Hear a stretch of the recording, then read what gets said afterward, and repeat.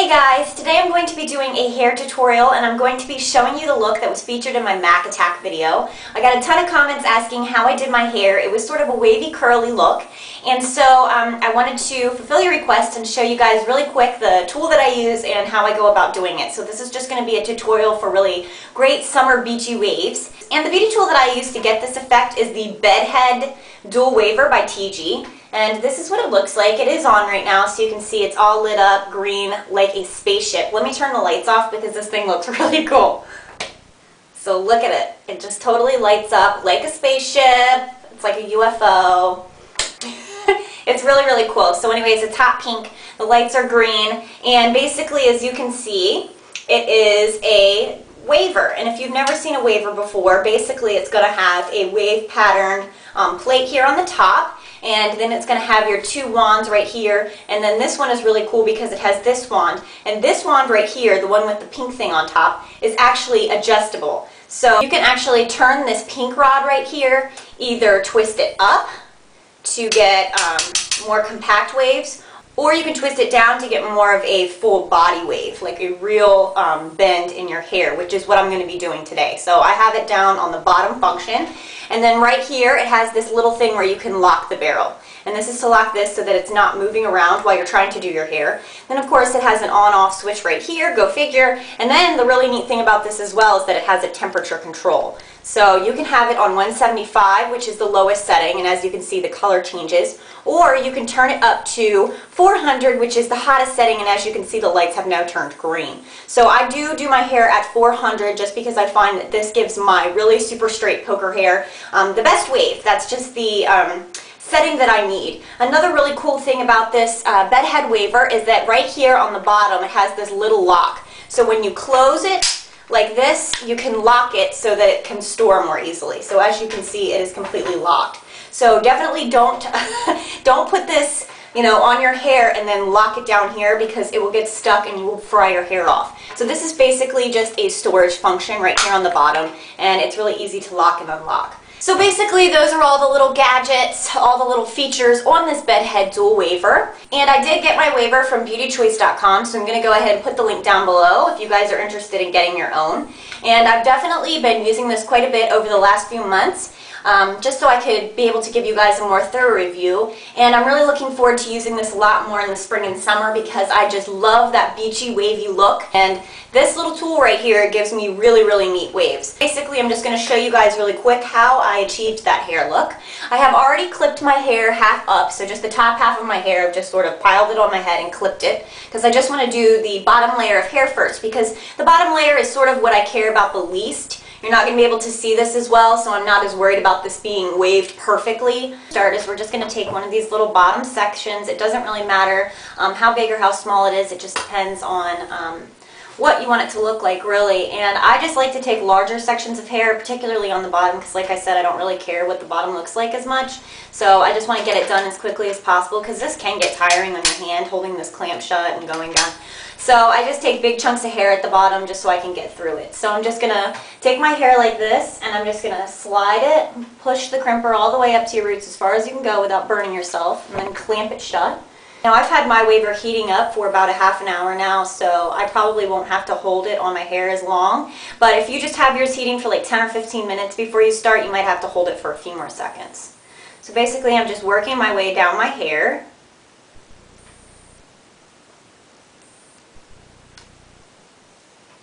And you have a wave. So I'm going to take another chunk, put it in, run it all the way up, and clamp it shut. And basically I'm just going to repeat this process all the way around my head. It's pretty straightforward. It's a very easy tool to use. So hold it, and because this is a thicker strand, I'm going to hold it a little bit longer just so that I can make sure that this hair at the base of my root is crimped. Then I'm going to move it down to like that last little notch right there. So don't re-crimp the same piece, just move completely down from the already crimped piece and get that fresh hair right below it. So you're just moving down.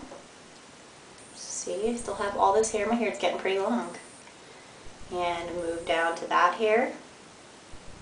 And wait.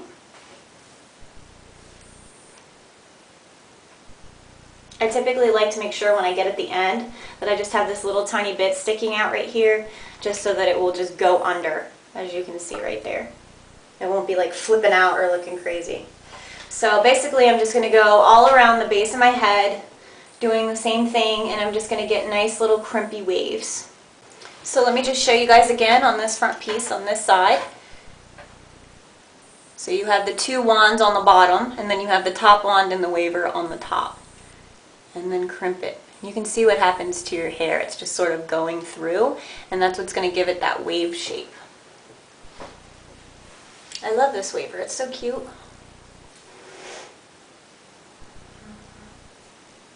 Just make sure that you don't burn your head or burn your ears, because 400 degrees is really hot. So definitely be careful.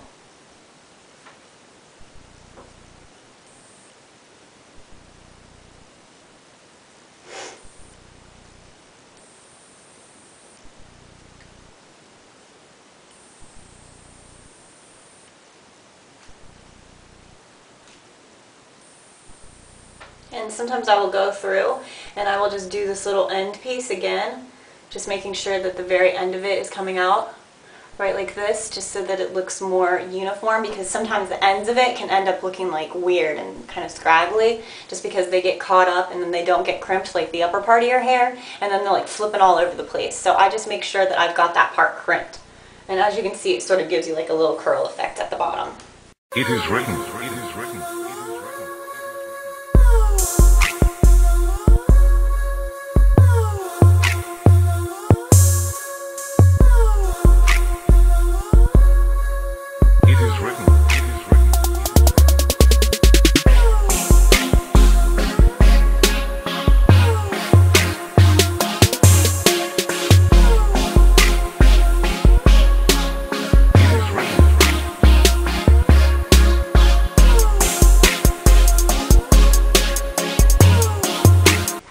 Okay, so now I'm done with the bottom section of my hair. As you can see, it is all waved, and so now I'm going to go ahead and let the top half of my hair down so that I can wave this part of my hair. And this is the part I'm more concerned about, because obviously these are the waves that you're really going to be able to see. So I'm a little more careful with these. And I tend to do smaller pieces on the top, and especially towards the front, because then you can get that cute little beachy wave that like sort of looks almost like a little baby ringlet in your face, almost like Taylor Swift, so they're little small waves. And so that's what I will typically do here towards the front. So I'm just going to take this little baby piece of hair, and this is actually one of my bangs. They've grown out so much.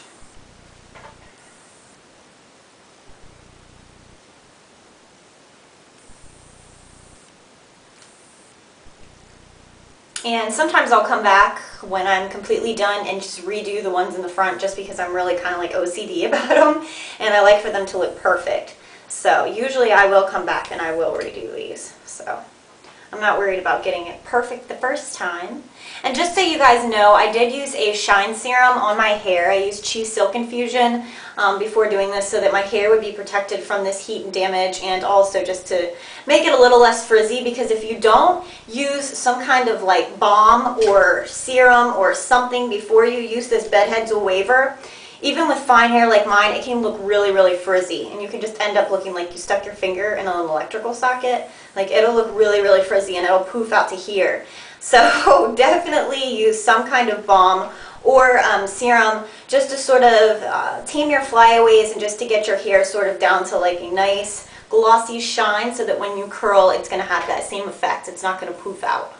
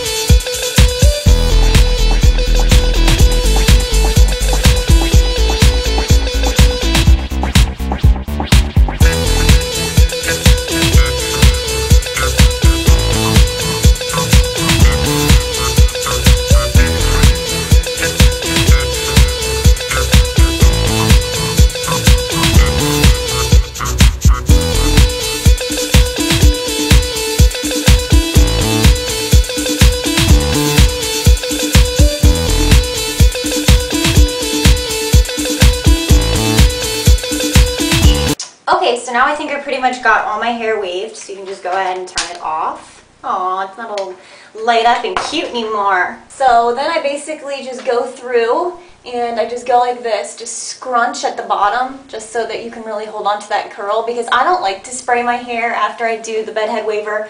I like to just leave it natural because, first of all, I just don't like hairspray, and second of all, I don't want it to look frizzy. I want it to look really natural, almost like I slept with like braids in or something like that.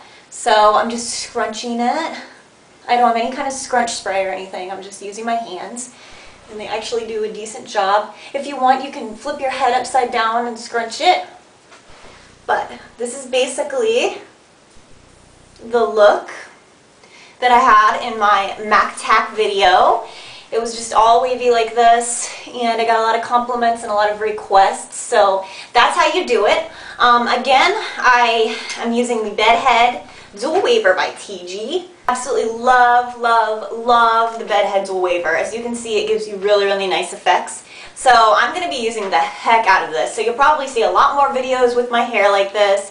I'm definitely going to be taking it to Florida with me. I'm going on vacation in May down there. So this is going to be a really cute hairstyle to have when I'm at the beach and just hanging out, because it's just, you know, it's like no hassle. You just do it and then you just leave your hair like this, or you can like put it half up, half down. There's so many things that you can do. So, I mean, no matter what you do, it's just really, really cute. So I hope you guys can see all the wave. I'm going to turn around so you can see the back. It almost looks like I got like a spiral perm. It's just really, really nice. It's a tiny little tight body wave. And so I have lots of volume from this. As you can see, it just really poofed it up. And so I love it. I love it, love it, love it. I definitely recommend checking this out. I'm going to go ahead and put the link down below so that you can go check it out on my Beauty Choice landing page. Definitely recommend it, you guys. I mean, it's gorgeous. Look at it. It's all hot pink. It lights up green. I love that. It has a bunch of features. You can get 2 different kinds of waves, which I really, really like, depending on how I feel. You could even mix it up halfway through, get smaller waves and then get deeper waves, you know, and then you can have some contrast in your hair. I just think that the effect of it is really, really neat. Love it, especially for spring and summer, and I love that I can get some volume with it. So that is the look. I hope you guys enjoyed this. Thank you so much for watching. If you have any questions, comments, just leave them down below, and I'll be happy to answer them. Okay, guys, thank you so much. Bye.